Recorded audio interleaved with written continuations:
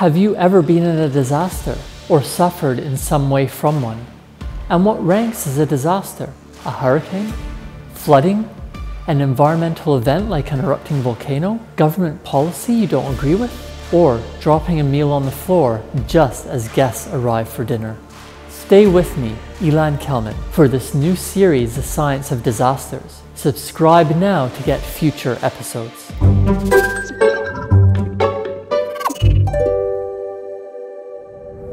Have you ever experienced a disaster? This question might seem odd, but hopefully it will start you thinking carefully about some difficult situations which you have been through, inadvertently or even of your own making. What about the nasty storm you were caught in? Or the way you sweltered during that heat wave? Fewer people will have made it through a hurricane, cyclone, or volcanic eruption.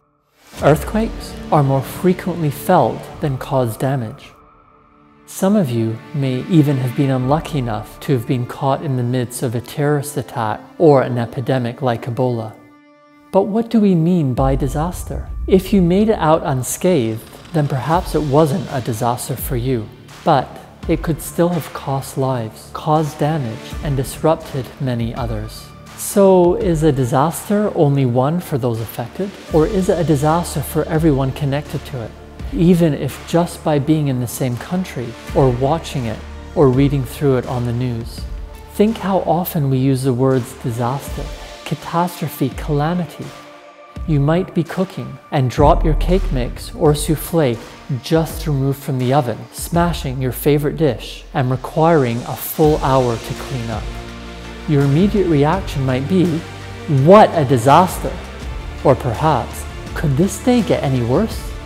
At other times, you might be angry with the government, with a political ideology different to yours, and so you describe the effect of their policies as a disaster. But a disaster for whom? Pensioners, single parents, the super rich? Depends on your point of view. Considering the wide variety of ways in which the term disaster is used, and the wide variety of ways in which one could occur, it seems that perhaps everyone has experienced a disaster, catastrophe, or a crisis, if not several, in some way or another. This is especially the case when thinking about the word's broader scope. The world has been in a so-called financial crisis since about 2007 or 2008, although people debate and discuss what this means and who is really affected. People who travel regularly have inevitably had their bus, train, airplane, or boat delayed or cancelled, possibly even as part of a major disruption such as a thick fog or volcanic ash closing an airport. On the other hand, if cancelling the flights prevents airplanes from crashing, is the fog or volcanic ash really a disaster? Isn't it rather a simple and typical environmental event? After all, fog has blanketed the landscape and volcanoes have erupted for long before human beings had airplanes to be grounded.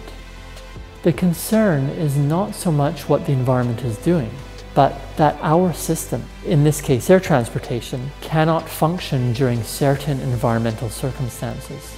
We can take actions, like closing the airport when there is fog or volcanic ash, in order to prevent a disaster. Not necessarily a big concern, even if it is frustrating for people wanting to fly immediately, but better to be delayed than dead. So, as we can see, ambiguities emerge when we try to define what constitutes a disaster.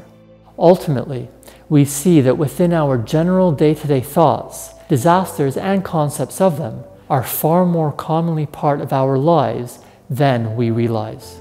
Rather than one-off, strange, specific events, disasters instead form part of the long-term, continuing situations we experience, integrated into our daily routines. So how should we define a disaster? Is it a subjective or objective experience? Join me next time to find out in this new series, The Science of Disasters. Subscribe now to watch all the episodes in the series, clicking on the bell button to hear about new downloads as they arrive.